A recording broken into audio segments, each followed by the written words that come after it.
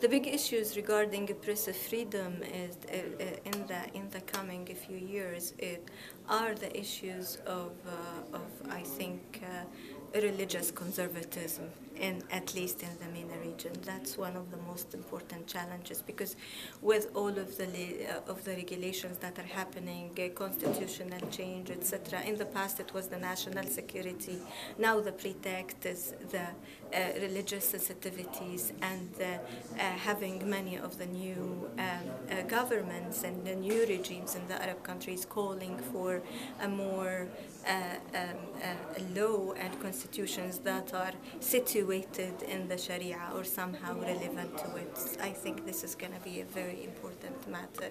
Social freedoms and freedom to report social issues are still considered taboos in the Arab region, and that's another important issue to face and to change.